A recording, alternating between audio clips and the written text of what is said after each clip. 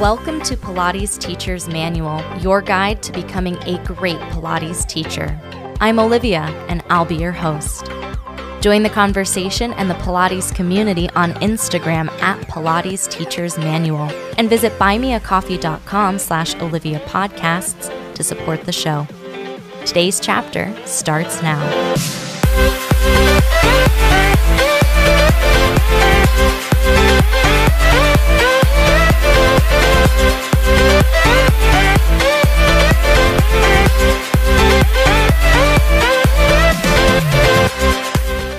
Hello, everyone. Welcome back to the podcast. I am absolutely thrilled today to be on the podcast with Joy Puleo, who is incredible first and foremost. She is a nationally certified Pilates teacher. She is also the director of education at Balanced Body, which is neat because I learned on Balanced Body equipment. I have a Metro IQ reformer and an exo chair, and Balanced Body is awesome in my book. And I also had the pleasure of attending her workshop this past October when Pilates on Tour visited Chicago, and I got to meet you in person briefly. I know you meet tons of teachers, but it was fantastic then and fantastic to chat with you now. So thank you so much for being on the show. Oh, no, thank you, Olivia. I'm thrilled to be here. Yeah, what a treat. So let's dive in. Can you tell me a little bit about your first Pilates experience? What happened? What was it like? When was that in the wild? It's so funny you say in the wild because I always say out in the wild. And by out in the wild, I mean literally where we're teaching inside of studios because that's where the magic happens.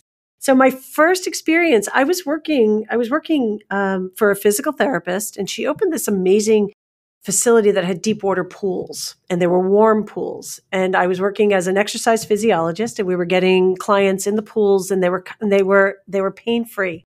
And so we kept thinking, how are we going to get people out of the water?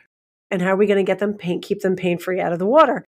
And Pilates kept coming up over and over and over. So finally I took a session with a woman by the name of Connie Borholm, who many of you probably out there listening may know. She's been in the industry a long time. And it was love immediately. Immediately signed up for my first teacher training. And I was fortunate enough to get into a studio that was eclectic and sort of this laboratory for movement inside of New York City.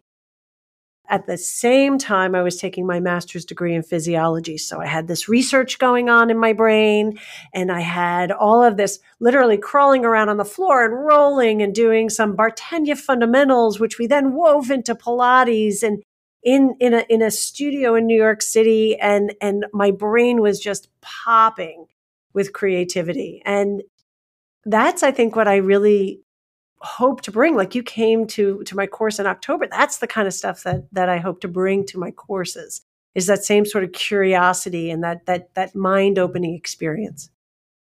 So it was love at first movement, which happens to, I think, a lot of people in Pilates, whether it's on the reformer, people are like, what the heck is this? I want to do it every day for the rest of my life.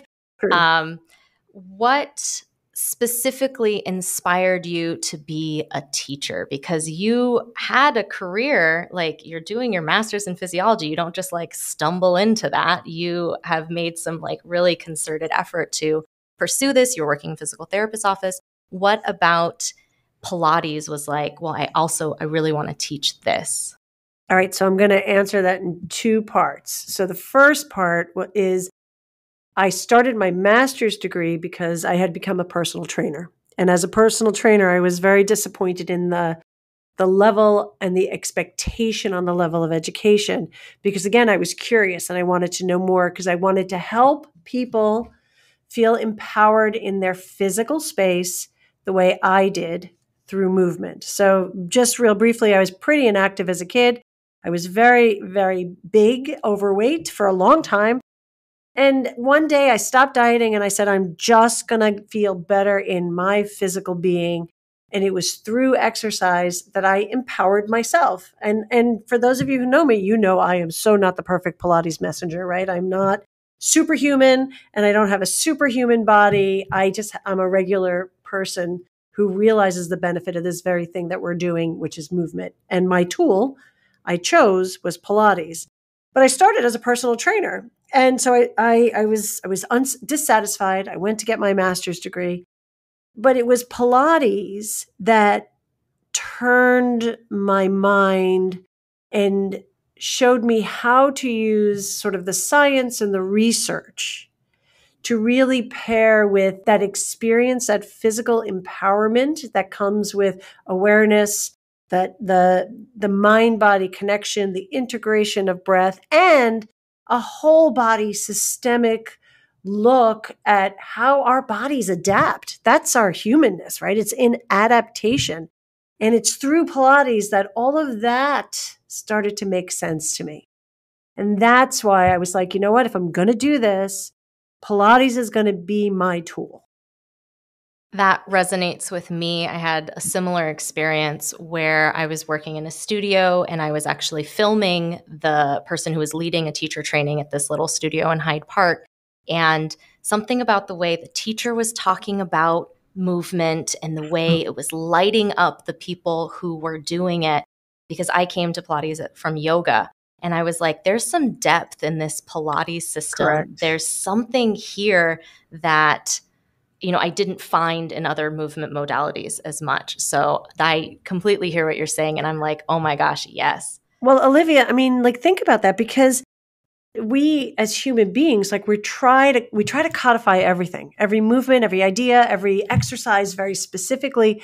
But there's just something that cannot be explained because we're so dynamic. And we're so unique, and we all have our own experiences that we bring to every interaction. And there's something about Pilates that helps us just get just slightly behind that, to lower the curtain or lower the protectiveness or lower the anxiety around experimenting about being inside our own bodies. And that there's something very special to that. I think about clients that I'm working with who are in their 80s and they're doing things like maybe not full front splits, but they are standing on the reformer and holding onto the foot bar. Or Right. One client who's worked for so long to find that balance point in teaser, and it's been so mystifying, but she's found it, and how exciting that is. The fact that this system, what we teach, can meet people wherever they are, whatever their goals are, from very general, I just want to get into exercise. I know exercise is good and my doctor says I should do it, to people who just want to take off and will probably be Pilates teachers themselves. That's absolutely magical. And being part of it, I think, is something really lucky that we get to do in the Pilates industry, is be part of those moments for our clients and for ourselves. Right. So then you asked me, then what made me decide to want to be an instructor? And listen, I've made this sort of my life's work, right? This is what I do. I'm a Pilates instructor. And that comes because when you do find that, I mean, that magic is in there for every person. And it's like you said, you meet them where they're at and you find those moments for them. That gives them the sense that instead of saying I can't or leading with I can't, there's well, maybe I can, or, and that's change. That's how you create change. So tell me a little bit about your teacher training experience, your teacher training process. What was your program like? I know that a lot of people who listen are maybe looking at Pilates teacher training programs and modules or weekend intensives or deep dives. What was your training experience like? Mine was a bit immersive. Originally, I started with the Physical Mind Institute, and it was in this really interesting period in the mid to late 90s where there were very few codified teacher trainings. And so we were just coming out of the apprenticeship era, and it was just before the full-on teacher trainings. And this was one of the first ones. And it was done over a period of weeks, and we were introduced to the system, the Pilates system. So at each time we got together, it was mat, reformer, and apparatus all sort of woven into an experience. But I am going to tell you that my instructors, it felt like I went to graduate school for Pilates before I went to Pilates school. And we did, there were times in which we would do things and I would think, is this even Pilates? Like, what's going on here? And words like fascia were never mentioned, but were always like implied in the movements and in the experiences. It was very experiential. It was very much tapped creativity. It sort of shied away from overly codifying and allowing you to have your own experience.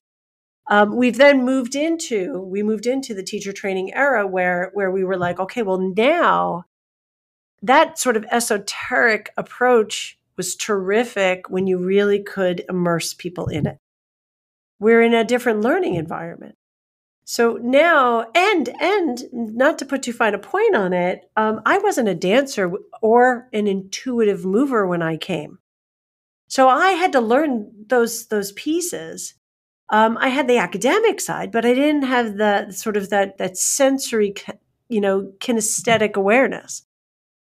But then, what's happening is people fall in love with it and they want to teach, and it becomes a second career for some. Or now we're really getting full blown, like right out of the gate, this is what I want to do as a career.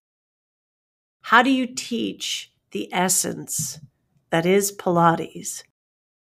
It's a very interesting question. And so we've started to we've created manuals, and we've created levels, and we've created testing junctures.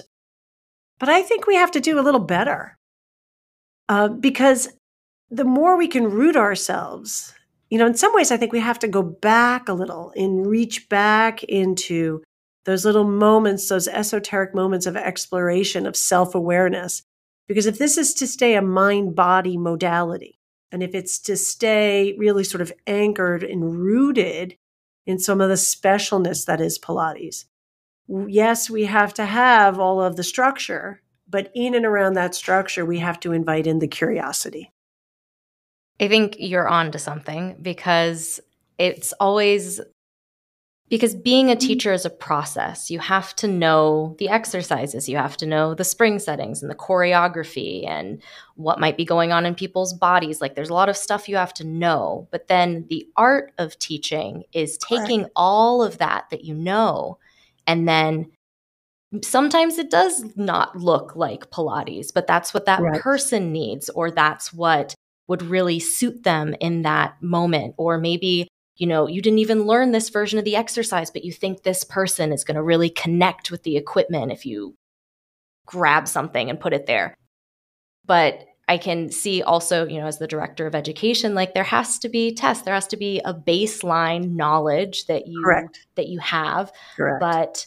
But yeah, having that space to play, feeling that freedom to play, because once you do your test out, suddenly like you're out in the world and there's because I always say that like the hardest part about teacher training is you're teaching other Pilates teachers most of the time. And so they know where the foot bar is. They know how to change the springs. And if it doesn't work, they'll let you know. Teach it to a brand new person who's like, what's a foot bar? And you're like, all right. 100%. That's why I stay in practice. It's been quite busy lately at Balanced Body. It's been hard to stay in private practice, but I've been really, it's really important to stay in practice and not forget those things. That when you say to someone, you're going to put those straps on your feet, they think, where? Quick story. I was teaching a class of very new people to the reformer, and I had never in my life thought that putting the box on the reformer suggested any other box position other than with the part, like the flat bit on top, that you sit on and things. Someone put on the box upside down, got in it like a bathtub, totally committed, did not think that they're like, look, this is all strange. I'm down. You said get in the box. I'm in the box. And I was like, please get out of the box. Let's flip that for you. And let's quantify relative to strange, right? They walk into a Pilates studio. These things are strange to begin with. Why wouldn't you sit inside of the box? Makes perfect sense. Perfect sense. I'm totally with you on that. So I love this point that we want to be in touch with people who are doing Pilates, because we have our own personal experience, especially if you do Pilates over years. You have a very deep and nuanced perspective of Pilates, what you're working on, what's challenging for you, what you want to explore. And then you've got people who come in off the street who like you said, may not be intuitive movers, may not have exercised, or maybe their idea of what exercise is was more that personal training route, more, push yourself, do 1,000 reps, don't be able to move the next day, which is not my style of Pilates. So thinking back to you when you were a fresh face out of teacher training, tell me what you were like as a new teacher and then how that has evolved over your years of teaching. Very good question. On some level, me now, I move a lot more than I did when I was younger. Isn't that funny? When we started and when, again, I worked with a physical therapist. We worked with people in pain. We broke everything down and we took everything really slowly. When I came out, I also started a studio not soon after finishing my teacher training in a suburb of New York City. And so my clients were brand new to Pilates and they would say, oh, this pilot stuff, I hear it's great for flat abs. And they were interested in it, but they didn't know what it was. And I was a new student and I was uncomfortable in trusting what it was. I also was not classically trained. And at that time, there was a real dichotomy again with the classical world and the contemporary world. And I had sort of this prehab, if you will, mentality. So at first I started to take everything really, really slowly. And I realized, though, these clients are coming in, they want to work out, they want to move, they want to feel, and they want to understand what this Pilates is. Maybe what I need to do is trust the work. So that's what I did, is I started to trust the work, and I started to I would always say, let's give them a little of what they want and keep infusing it with what they need. And soon enough, they were coming in for what they needed, not what they thought they wanted. And what they started to come in for was truly Pilates. So basically, I had to get out of my own way in the beginning. Like, I was too heady. I was too oriented around joint mechanics.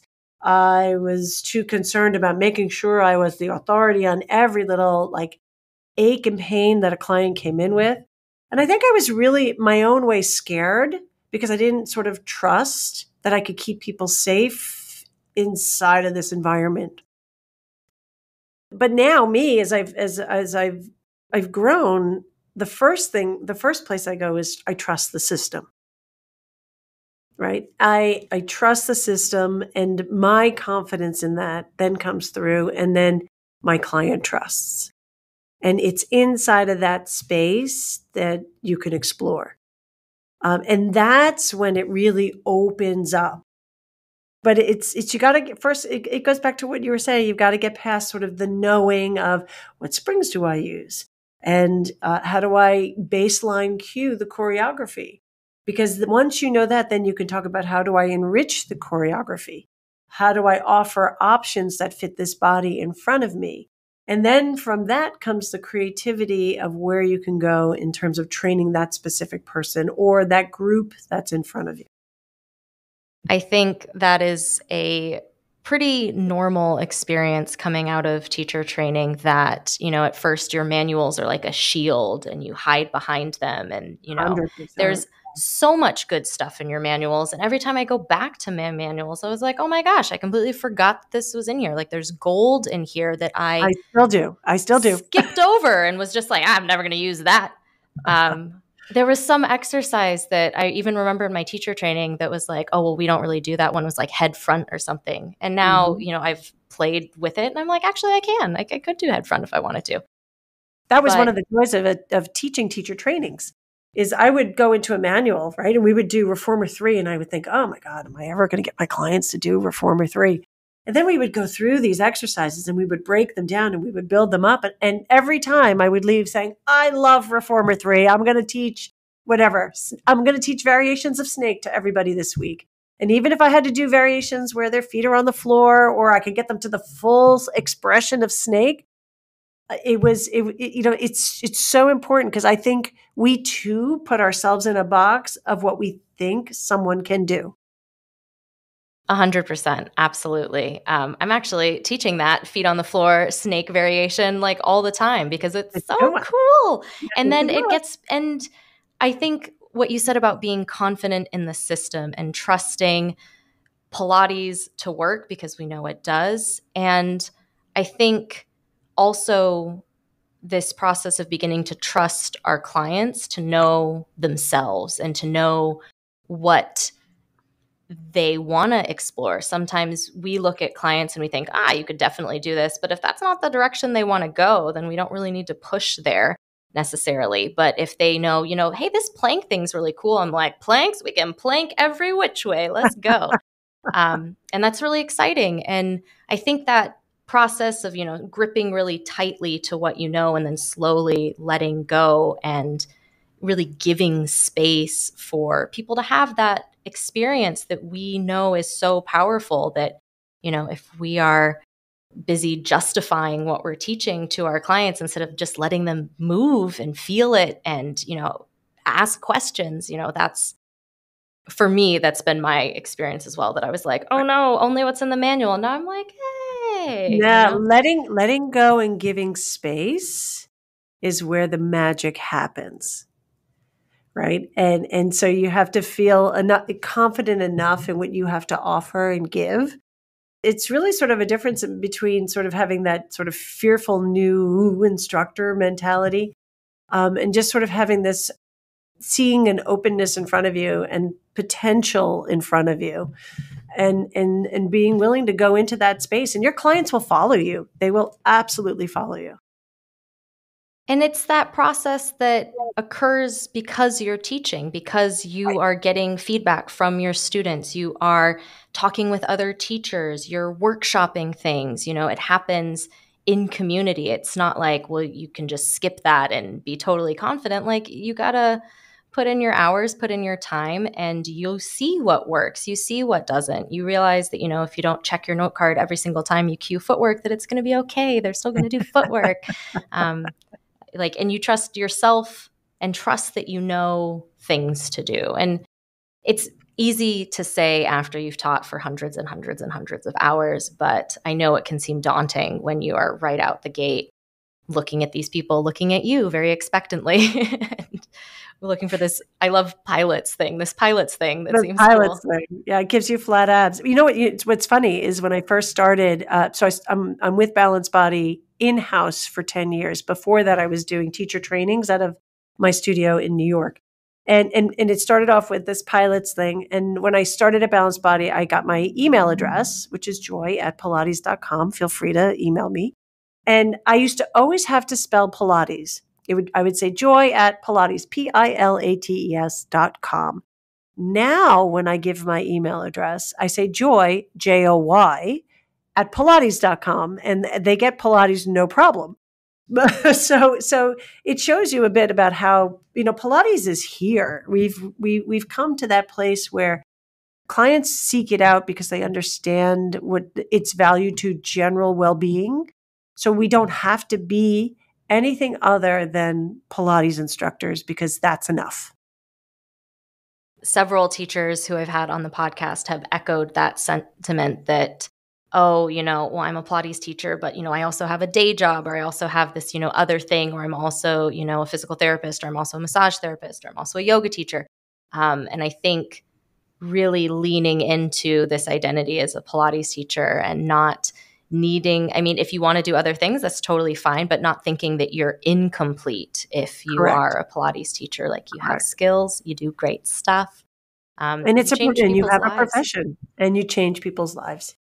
Yes, it's a long time since I left my studio, and I'm still in contact with many of my original clients. So if I'm in practice, what was it, 17 years prior to coming to Balanced Body, so it's now 27 years, and we're still in contact with each other around health and wellness and genuine love of movement and Pilates.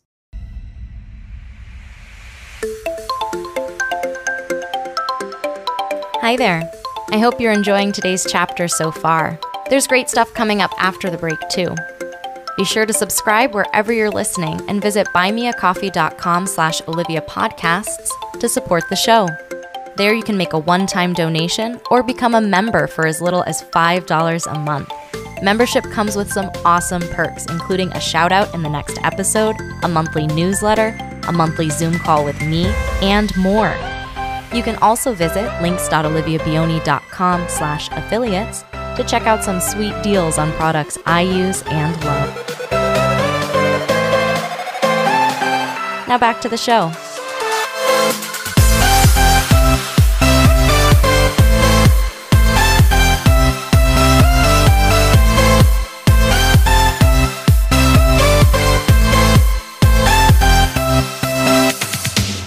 So you've segued so beautifully into this. So I was wondering if you could tell me a little bit about your Pilates path. You were doing your master's in physiology, yes.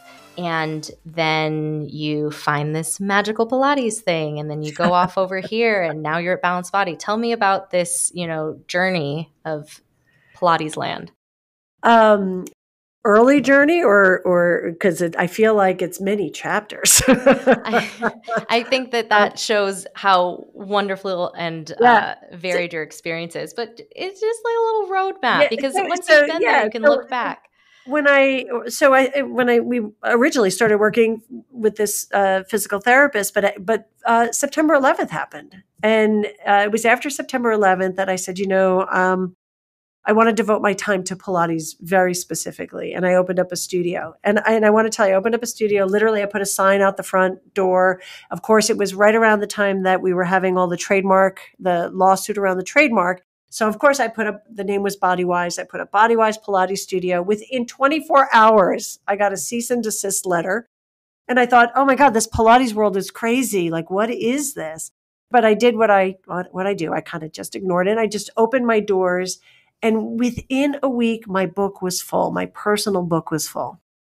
And it had nothing to do with me. It had to do with Pilates was really on the ascendancy. And the word Pilates, whether they called it pilots or not, they understood it was something that they wanted. It was a transition in the Pilates world. And many of those clients, when I looked at my book when I left, I keep forgetting exact percentage, but it's somewhere between 68 and 72% of the people that I still was seeing once, twice, 3 times a week were the people who walked in my door that first week. That says a lot about the retention of Pilates clients and the love the client has of the work. And it was always the client that kept this moving and churning. So that was one like pivotal time, was just saying, I'm opening up my studio. I'm going to make this my profession. I would say another pivotal moment was when I started a not-for-profit. I had a friend who died of cancer. And I said, you know what? Let's see if what we're doing for our clients every single day in our studios, if that can translate to empowering someone who is going through the journey of cancer. And I was fortunate enough to have clients who had various levels of connections, and I was able to work inside of the Mount Sinai Hospital, the Dubin Breast Health Center. And seeing clients from both the Upper East Side, which is a wealthy part of Manhattan, and also clients from the sort of the project areas in and around the southern part of the Bronx. And it was life-changing for me. And it made me realize that, again, just stepping back, trusting the journey, trusting the work, you're going to hear common themes come out, being present for someone at a time when they feel most vulnerable was enough. Didn't matter if they ever did elephant or stomach massage perfectly, or ever got into any one of the numerous positions of any of our Pilates exercises that we know from the manuals. It was being present, meeting them where they were, offering them a movement modality that met them in their space, and encourage them to explore what they were still capable of, even when dealing with cancer. And it was powerful. And I think that's something that transformed me as a teacher. It makes it, you came to my menopause class. I love the menopause class because We are an ever-changing, dynamic, fluid environment, and understanding that change happens in the tissues is not so dissimilar to meeting a cancer patient where they are. It is certainly not dissimilar to meeting a client when they walk in the door, regardless of where they are on their longevity spectrum. We can meet them, we can support them, we can help them move into a space where they feel more confident inside of their bodies. That's powerful. I think one of the reasons that people come into Pilates sometimes, or one of the things that I hear over and over again is, I want to improve my posture, I want to stand straighter.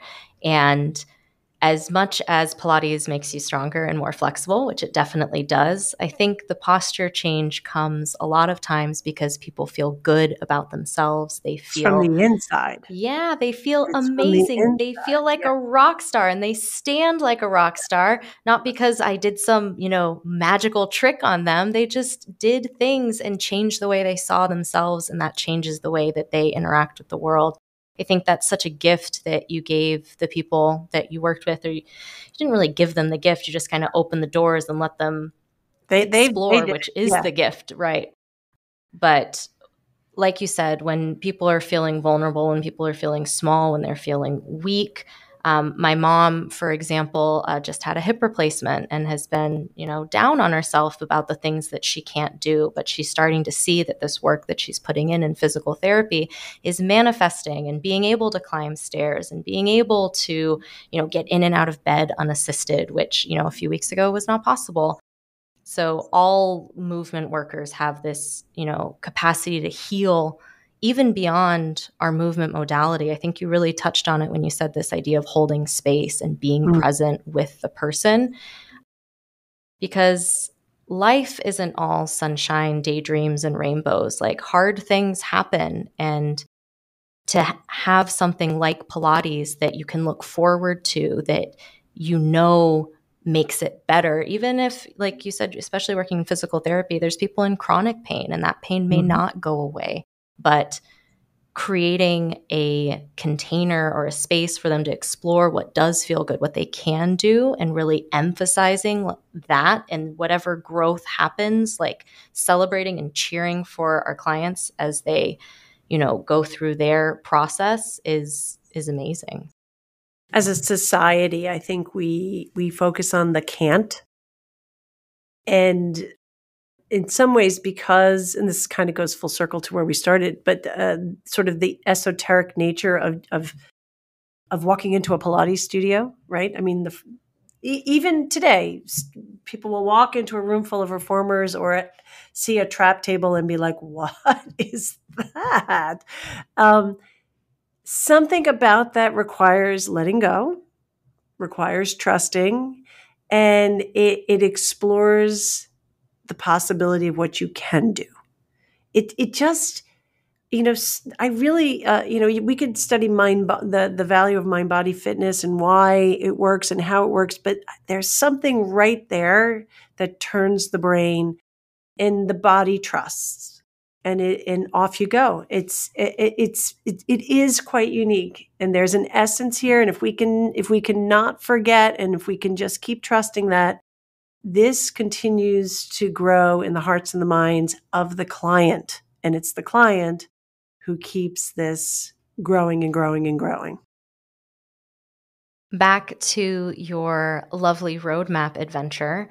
How did you transition, or when did you start leading teacher trainings? How did that come about, even before Balanced Body?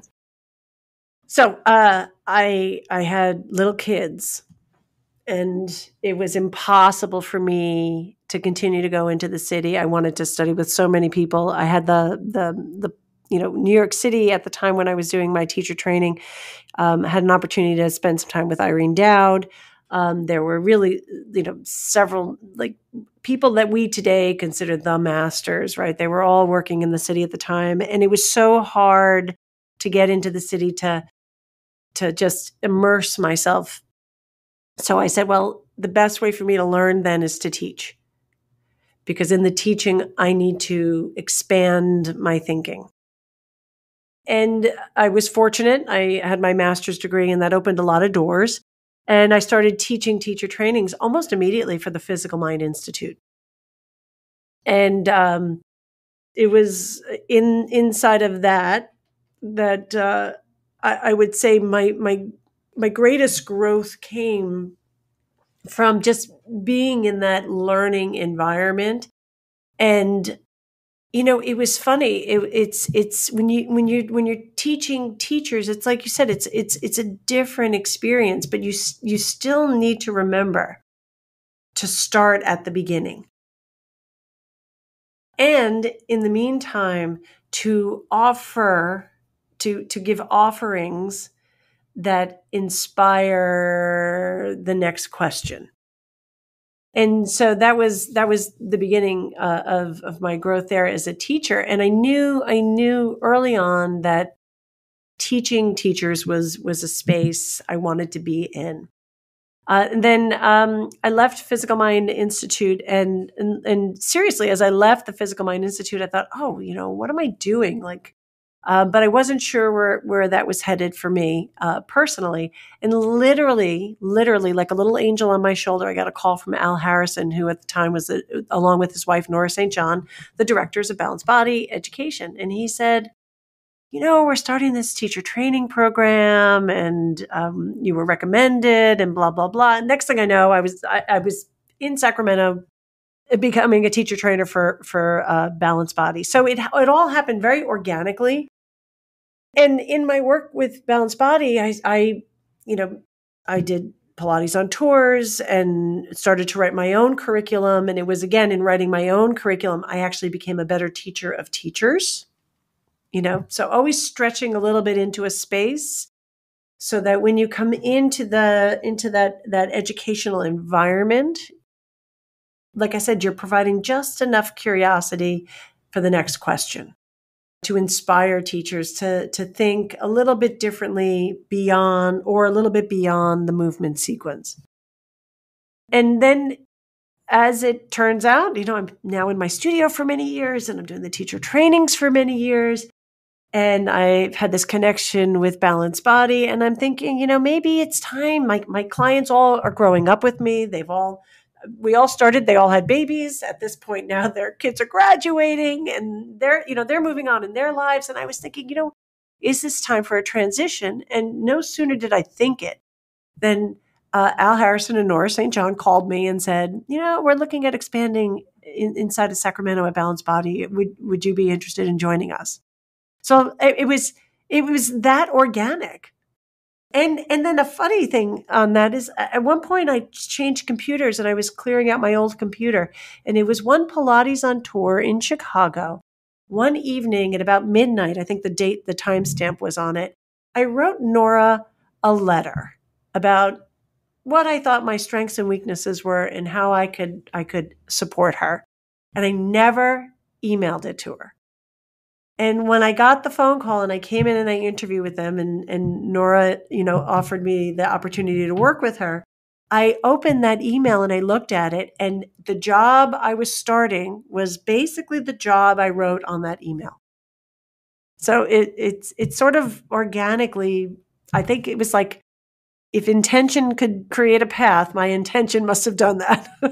I was going to say, if you needed a sign that you were in the right space, that is it. Holy moly. That's incredible. Yeah. Did that answer your question? I'm not sure. Did that answer your question? Yeah. How you got from there to there, point A to point B, you've done it. That does answer the question. I'm interested to know how maybe teacher training programs have changed. You've touched on, it used to be, I wonder, throwing things out here, that it was similar to almost like yoga teacher training back in the day. You go live with the master teacher, and you live in their house, and you clean, and you just live there and immerse yourself in study, which would be cool, but not really fitting in our schedules as much as it could have in the past. So how have you seen teacher training kind of in general change? If you want to speak about how Balanced Body's training program has evolved a little bit, you can. Yeah, I think that's cool. I think that's actually an excellent question. And so, we talked about that sort of first transitional period in Pilates in general. Pilates for a long time was you found your master and you worked with your master. And many of the original teachers were intuitive movers, found it usually through the dance store or in and around from some kind of a physical modality they would find it.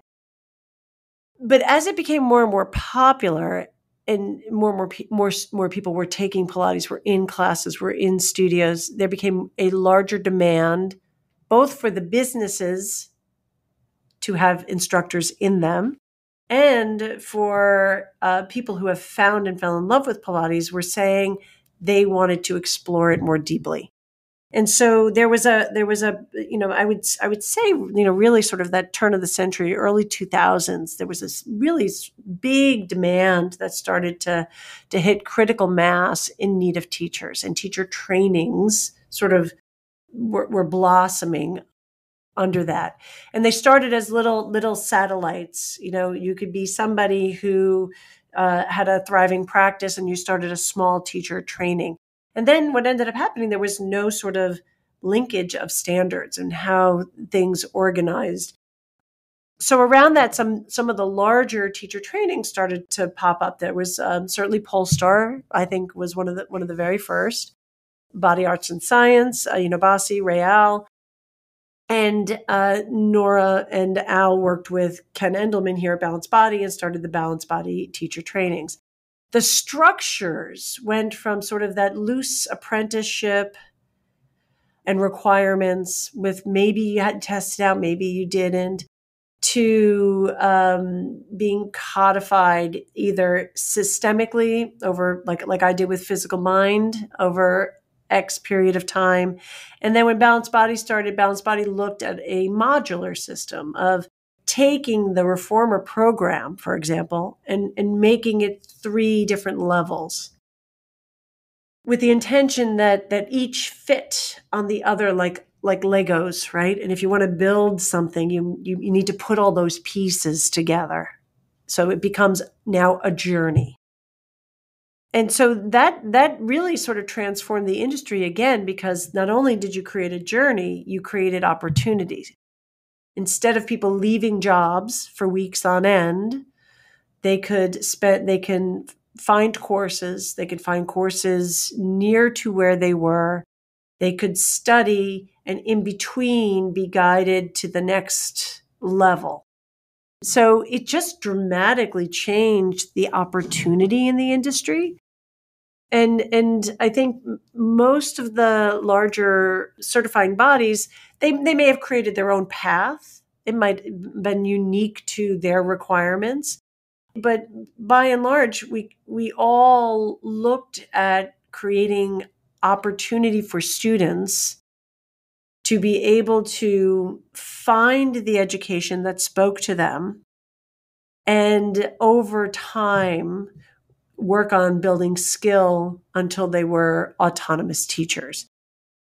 And so that's, I think, been the biggest change is the accessibility of teacher training and the organization of teacher training, not so much the content inside, but the way in which it is provided to the learner.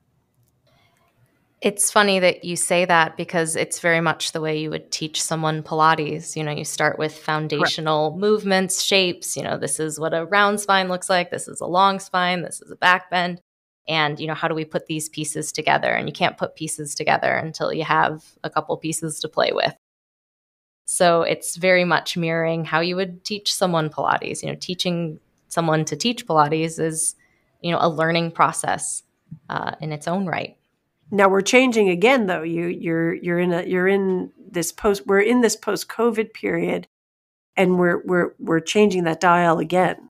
We're looking at how are people learning today. For example, I always feel like back in the day, now I feel like that's what I say. But truly, when I started, there were no manuals. You were drawing stick figures. You had tiny little black and white thumbnails. Now you have full color manuals with companion videos. But today, the learner learns first the video and maybe comes back and circles back to the written word, right? So we're in a online environment. How much do you teach online? Can you teach movement effectively online? Where are the practical junctions? How do you teach hands-on? It almost feels like it did in those early days of that structuring and restructuring and experimenting until you sort of find the sweet spot of how you teach a dynamic modality like Pilates in the environment that we're in. The part that I worry about is not to forget that Pilates education is a journey.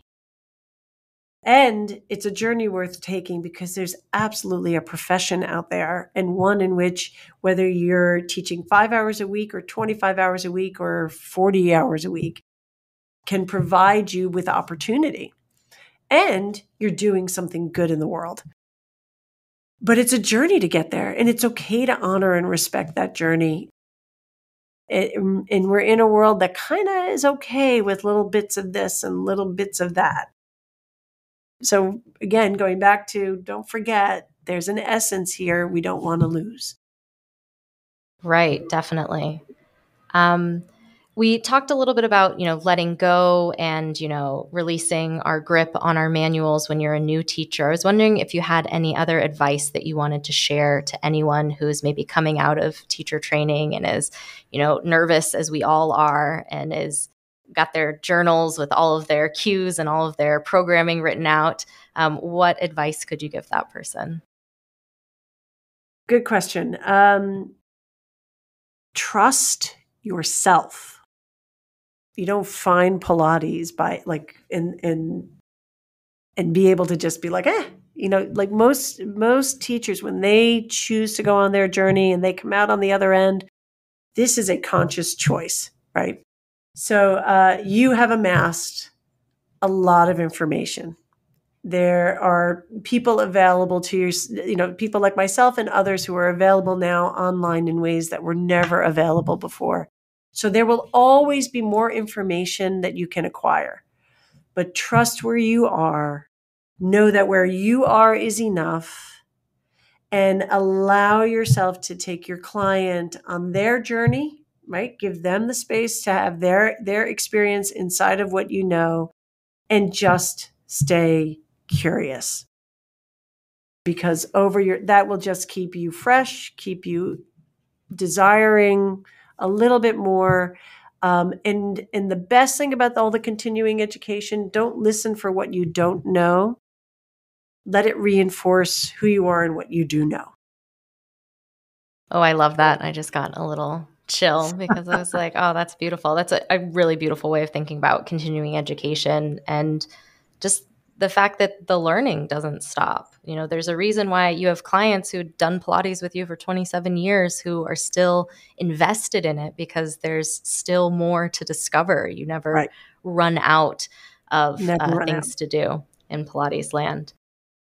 I know from making this switch to, how do people learn, having this online content, having videos and more, things available in this post-COVID space, sounds like a gigantic project. But is there anything else that you're working on or that you're passionate about? Any last things that you'd love to share? Yeah, so the last thing, and this is something I want to just let you know about, just in terms of balanced body education, is for me personally, and I know that behind me is this lovely engine that is Balanced Body is in agreement with, is the brand that is Pilates. Pilates is it's here, and so now we don't have to worry about territory and space. We don't have to worry about who's got all the information, because no one has all the information. We can really focus on community and building community and being supportive of each other at whatever level we find each other, and building resources together that continue to move and inspire the brand that is Pilates, which then means we're all moving together into this like open space in front of us. Pilates land is not finite. Pilates is not finite, and there's still more to explore and to discover. And what we're working on in terms of our education and our continuing education is being a community resource, right? We're gifted. Ken Endelman is an amazing human. I don't say that because he's sitting in an office next door and he's my boss. He's an amazing human because he's an inventor. He's inspired by the people that he meets that are helped and supported and find solace in the work that they do every day, by the teachers that we teach. And by we, I mean the entire Pilates industry. I don't mean just Balanced Body, who use our equipment as platforms to get stronger and healthier. And these are all, these just sort of come innately out of him. And it is part of what has driven this particular brand. But this brand supports all brands. It supports a community. And that's really going forward. It's like the leadership in the community and bringing it together so that we can all continue to grow is our primary focus. That is fantastic. And that is definitely, the Pilates community that I want to be a part of, a community that uplifts, that provides resources, that, shares the knowledge, lets us all benefit from it, because more people teaching Pilates, more people doing Pilates is better for everyone, for the world. Like, the world's a better place when I do Pilates. 100%. My partner's 100%. Definitely liking me more when I do Pilates, and it's those little changes, they've done experiments on one good deed or one nice thing and the ripple effect that it has. And, Pilates can be that. It is in my life for sure. 100%. And I'm totally with you. I believe that wholeheartedly. And that's our focus. That's our focus. Our focus is, instructor to instructor, instructor to client. And even just to sort of the lay person out there who's wondering how to feel well in their own physical being, like, this is what this whole entire community is about, and that's exciting. I just think that's hugely exciting. Joy, it has been an absolute treat being able to chat with you. I'm really excited to share our conversation with listeners because it's amazing. And I feel like my job's even more amazing because I just get to talk to really cool people who I love your job. Yeah. I love whenever there's a conversation, I'm like, oh, great. I can let someone just share how amazing they are in their corner of the world, because it's fabulous. So thank you so much for taking the time and coming on. And Olivia, thank you for having me, for sure. It's kind of fun to talk about this stuff. You don't. It's funny because as a teacher, I don't normally just talk about myself, and I have to think about those things like, oh, where did this all come from? Yeah. Well, thank you so much.